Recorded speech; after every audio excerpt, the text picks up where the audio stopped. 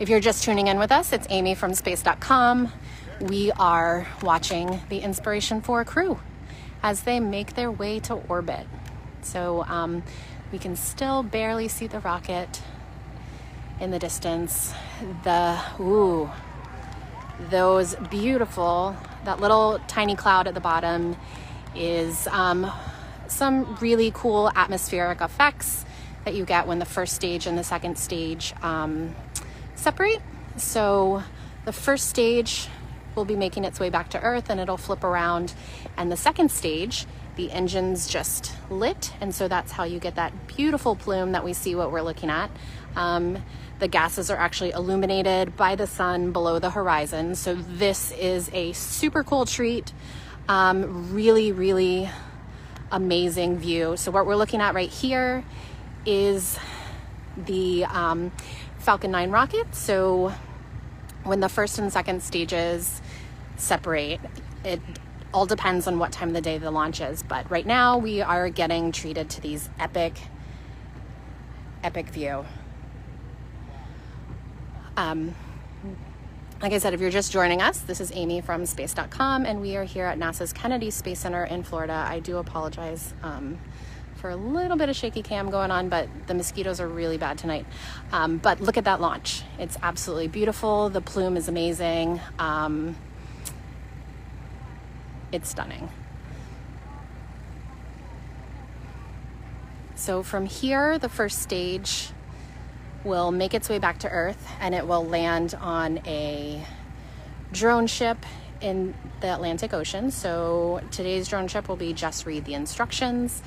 It's one of 3 that SpaceX has in its fleet. So Of Course I Still Love You recently moved to the West Coast, and it caught a different Falcon 9 on Monday night that launched a batch of Starlink satellites.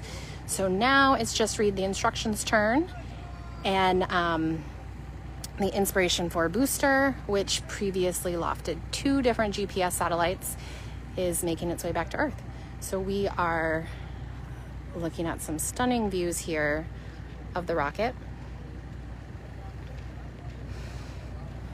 It's still going. Now the crew will spend 3 days on orbit. They will do a variety of medical related experiments, gathering key data that will help researchers better understand what the microgravity does to the human body. So typically people who travel to space are astronauts, so they're usually in peak physical condition, and that is not the case with this crew. The medical officer, Haley Arsenault, is the youngest American to fly in space, and she is also the first person to fly in space with a prosthesis. So she has a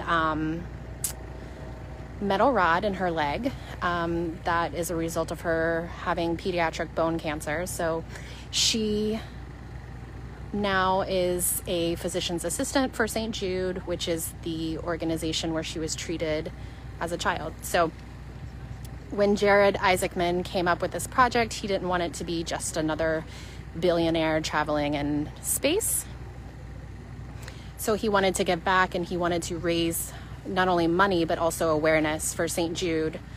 And so this flight will be a fundraiser. There will be many items on board that will be auctioned off. I believe some of those are already available online if people want to bid on them.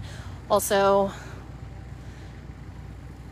they will be auctioning some when they return, and there is a button on the SpaceX website for people to donate to St. Jude directly there if they would like.